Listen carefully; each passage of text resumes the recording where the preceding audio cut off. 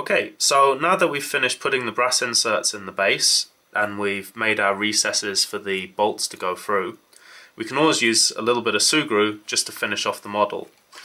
Now, firstly, I spent my time making the handle for the solder buddy and basically surrounding all the electronics and then forming it into a shape that it felt comfortable in my hands.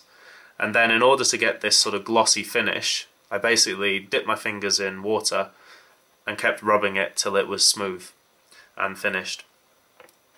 The other thing I did was to put some on the base, and basically I squidged it out with my fingers and then flattened it with a ruler, but to get it really flat I got an old piece of plastic still with the backing paper on, applied some water to the middle, turned it upside down and basically kept buffing it in circles. And that gave a really nice flat finish, and then trimmed off the sort of edges that sort of squidge over the side. And then the same, I had to cut out the holes with just a scalpel and pick them out and just clean everything down.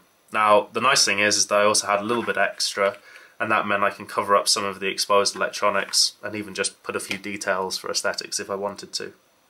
So it's really simple to use, and you'll find that this gives the solder buddy a nice bit of grip on the table. You could just make little feet if you prefer and find that easier too though.